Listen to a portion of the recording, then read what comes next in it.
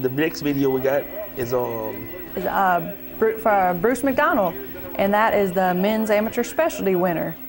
And Uptight Jose won that.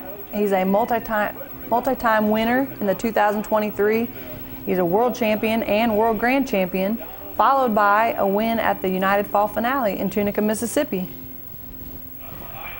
Bruce, when you call Bruce Macdonald's name, you said a lot. Right, yep. He's another character now. Yes. I've been around Bruce for a long period of time. Him and Miss Robin, I mean, they always been real nice people. Right, they're great folks, great for the industry. Yes, they are. They are that there. I hope we get to see Robin sometime this year showing back. Yeah, I would love that. I hope so. But Bruce does a real good job on them horses. Yeah, he does. He enjoys it, and Uptight, he's been good for a long time as well. It's cool, kind of going down the list here, seeing these horses that are just time and time again. Yes. Year after year, he's still out here winning and competing. Right. That's about the only industry that you can see horses that turn world champion year after year after year. Yep, that's a testament for our breed, I believe.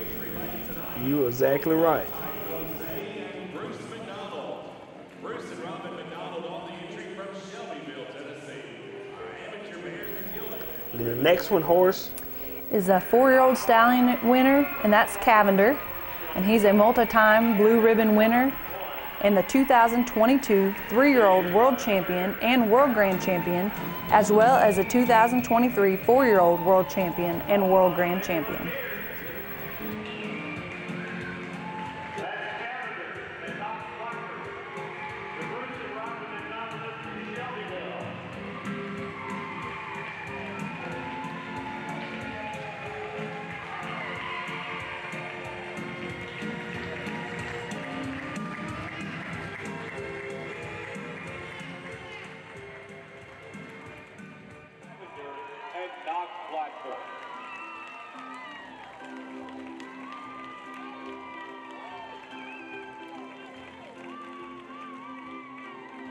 Bruce and Robin Macdonald on the entry from Shelbyville.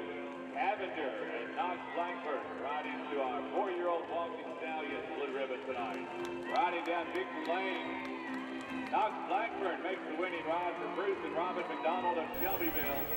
Cavender. But I tell you, that horse there, I mean, he's a nice horse. I think I first seen that horse as a 3-year-old, I believe. Yes. He was, and I mean, showing, and I can remember seeing him. And I mean, he always done good. Knox done a real good job of showing him. He's done a great job with him. A real good job, and I think he'll be in that ring and be showing the state class. And I mean, he will, yeah. Of course, has a lot of class to him, a lot of upside all the way around. A lot of upside. I mean, he does it all. He's beautiful. He performs well. He's consistent every time he goes in the ring. Yes, he's going to make a good show. That horse is a real nice horse. I say that state class this year will be a real good class. I'd say it will. And and I like that. Right. Oh yeah, absolutely. I'd rather see a state class that have 5 or 6 good horses in there instead of just one good horse. Right. Absolutely. And so you don't know which one you want to pick or whatever. You look at many, you're thinking this one winning, and you look over here and say, no, I think this one here winning. Yeah. So I think it's a good deal for all of it. Absolutely. Absolutely. I'd rather have a ring full of good ones. Yes. In there. Yes. Have a common repeat like it was this last celebration. So good.